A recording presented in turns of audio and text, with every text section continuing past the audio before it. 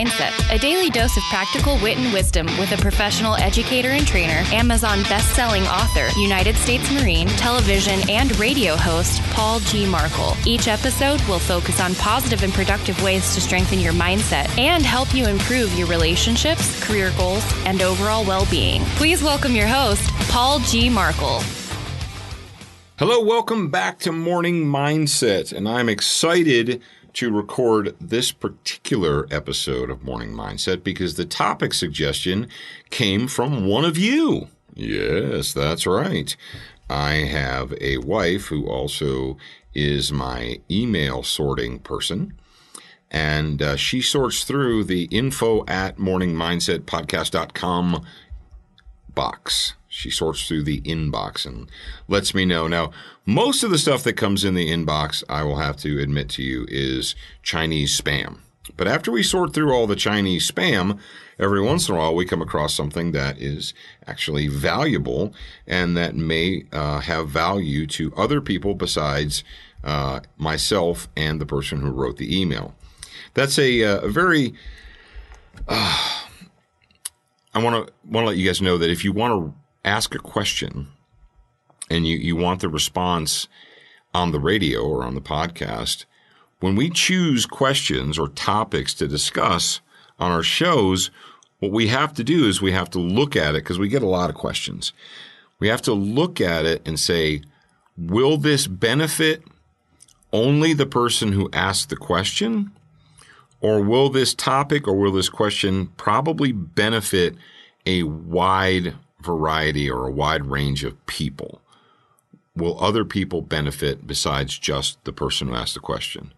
For instance, and I've used it before, people say, if you write me a letter, say, where can I go to get a hunting license in Oregon? All right, that's pretty specific, right? I live in Eugene, Oregon. Where can I go to get a hunting license? If I answer that question on the podcast, very few people will actually get benefit from that. But if I ask, for instance, this one today, it's titled, What to Leave In and What to Leave Out. And thank you, Kevin, for the topic suggestion. Kevin wrote us a letter and he said that like the old Bob Seger song, the lyric from the old Bob Seger song, and I believe it was, the song was Against the Wind. And one of the things is, he said, what to leave in and what to leave out, or what to leave out and what to leave in. I'm not sure which way he phrased it. But the fact of the matter is Kevin said there's so much available to us. There's so much information, podcasts, YouTube channels, app television, radio shows, books. There is so much available to the consumer today instantly. I mean, it's available instantly thanks to the miracle of the internet and iTunes and all that jazz.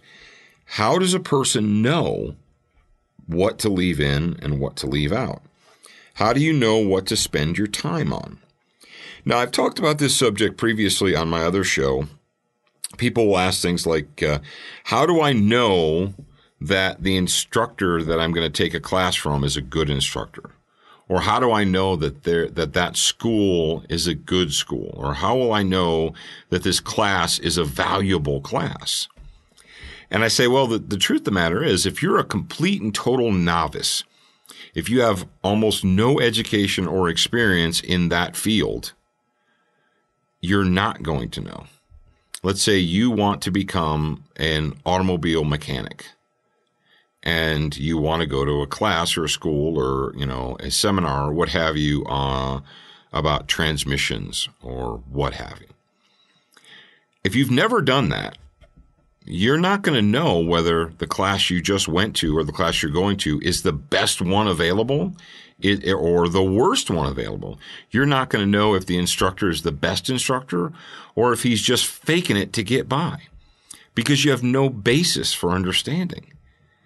So what you're going to have to do, and this is how humans have always been, but I think the confusion that the internet has created with all of these podcasts and blogs and YouTube channels and, all the information that's available instantly on demand, people become overwhelmed.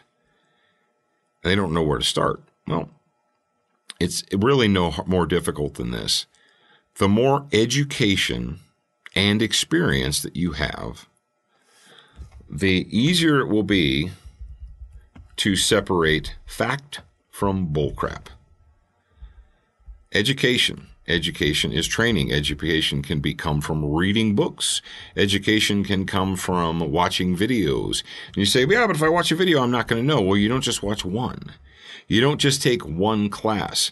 And of course, experience is putting that education, that training, all that information that you've gathered, that skill, experience is putting it into practice. Yeah, I'm out here in Wyoming, and every fall, people come to Wyoming from outside of the state so they can hunt our big game. They hunt the antelope and the mule deer. They hunt the elk, sometimes the moose, and they come from other places, and they're coming here to work with our guides, our hunting guides. Why do they work with our hunting guides? Why don't they just do it on their own? Well, they work with our hunting guides because not only do our hunting guides have a lot of education, but they have a tremendous amount of experience.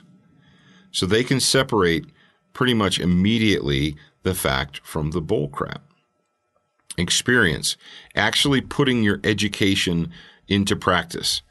I was talking to someone recently who was a professional fishing guide, and he said that people would show up. He'd been guiding, fishing trips for almost 30 years, but people would show up and they had read an article in a magazine, and so they believed that because they read an article in a magazine that they knew what was going to happen and how it should happen. They didn't have any experience, but they just had some information.